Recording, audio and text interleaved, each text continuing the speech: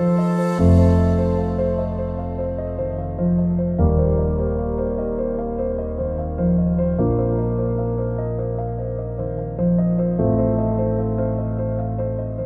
people talk about the decarbonisation of the steel industry here in Port Talbot, thoughts inevitably go to the electric arc furnace, which is going to make steel out of recycled scrap steel as opposed to the blast furnaces made out of virgin iron ore.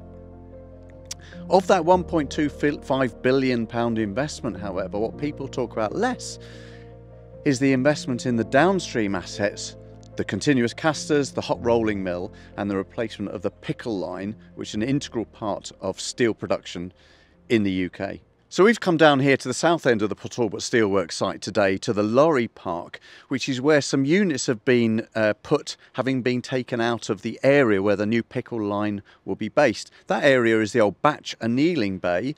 I'm joined by Phil Bridges. You're one of the lead engineers on the enabling projects of the Pickle Line. Firstly, Phil, tell our viewers what is annealing, and especially what's batch annealing, where these bases have come from.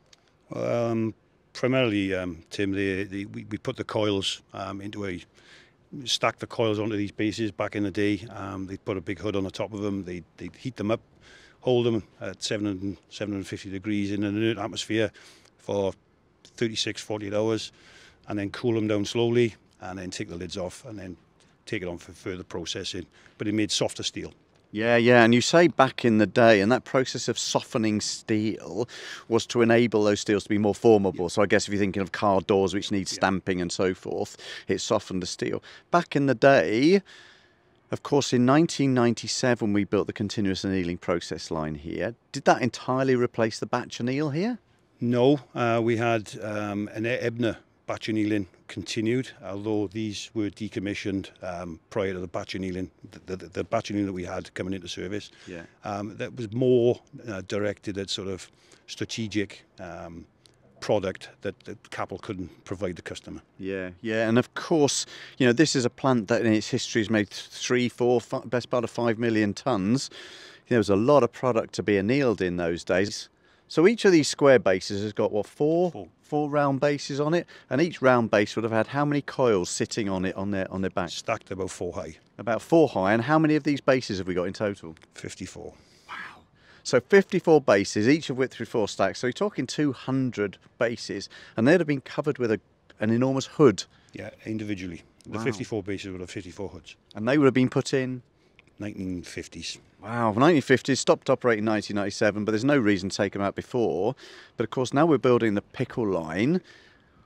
We're continuing to operate the existing Pickle Line, so the new one had to go somewhere else, and it's going in the batch bay. Yeah? Yes, yeah. And so early days on the Pickle Line project, but really the reason for coming down to us today was to say this looks like an enormous project. It's not just a case of ripping these out, is there? Because these are big units, isn't it? It came with its own challenges, as you can imagine, because the batch annealing process is a softening. When we did some analysis of the steels prior to lifting, we realised the actual bases had annealed themselves. Wow. So they're soft. We did some initial calcs to try and understand the best way of removal. We submitted those calcs to TCE for them to verify and to check, and we came back slightly unorthodox method of removal, where we had to put clamps onto the beams, not really collar chains around because of the stresses that the base would have seen, potentially at possibly for failure. Yeah. And in between, or where the fans sit, in between those and the base plate, there's asbestos seals. Wow. So we could not afford to break them up because of the potential release into the bay. Yeah. So we did a lot of head scratching. A lot of detailed, meticulous planning has gone into this to get us to today. Yeah. And I got to credit the team. It's not all one person. It's the team, and it's a multi agency approach. It was from logistics to agree to give us a section of the lorry park. Yeah. With the rail traffic, with the slabs coming into the works, and then we're having to stop all that while we transport it.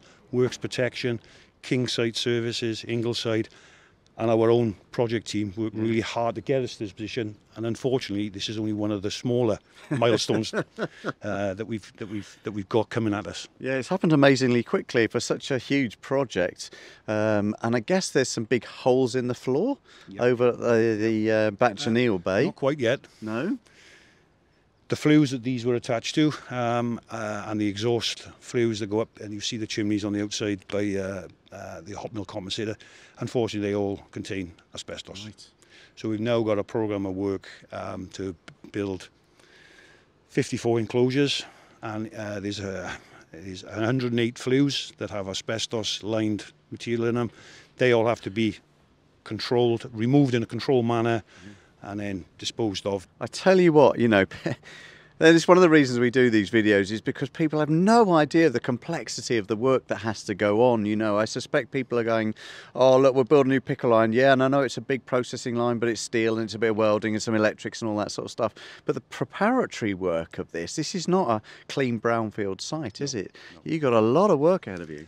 We have. The team are keen, and they're really engaged. Yeah. And that's across all the projects. Everyone I've spoken to, we're all keen for it. It's just this is just one of the small milestones that we're all engaged with. And of course, you're doing it alongside an operational pickle line, but I think they're fairly well divided, those two. So is that that is the case from a geographical perspective? But all the services, or a vast majority of the services that feed the existing pickle line, currently run through the Annealing Bay. Yeah. So, you know, credit again, it was a multifaceted sort of approach. Again, with the electrical team, the diversion work that they're ongoing with, it's sort of swan in the pond sort of moment where there's not much going on the surface, but the amount of cables that they've already removed that are redundant, that have identified that would have fed these over the years. Some of the cabling has been removed because the batch annealing is no longer in service. Yeah. But then there's some arterial feeds that actually feed the existing pickle line, which we've either got to move or we don't touch. In the process, we're looking currently we're looking at what cables we need to redirect. That's a piece of work as well. Yeah, I can imagine. It's all underground.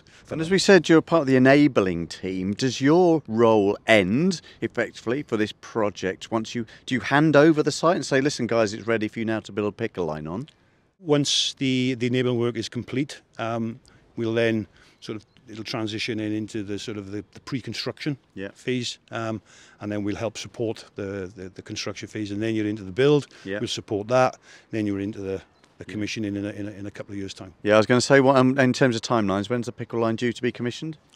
It's planned to be, or the plan is December 27. Yeah. Okay, December 27. And I know if I was watching this video, the question I'd want to ask you is, what happens to this lot? Paul Johnson and the regen team will take over and reclaim it, and then we can reclaim the scrap. We've got avenues with the brickwork. We're exploring that to see if we can sell that on.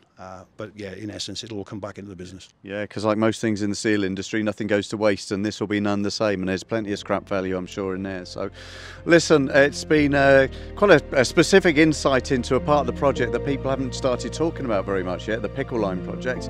A huge amount of work already going on, actually, and a huge amount more to go. Phil, thanks ever so much for bringing us down and seeing this. We're going to be following it through with interest because you kind of lit a fire under lots of topics there that I'm sure we want to come and talk to you a bit more about, as well as just the electric arc furnace. So listen, thanks very much again. Thank you for having me, Tim. Cheers, Phil. Cheers.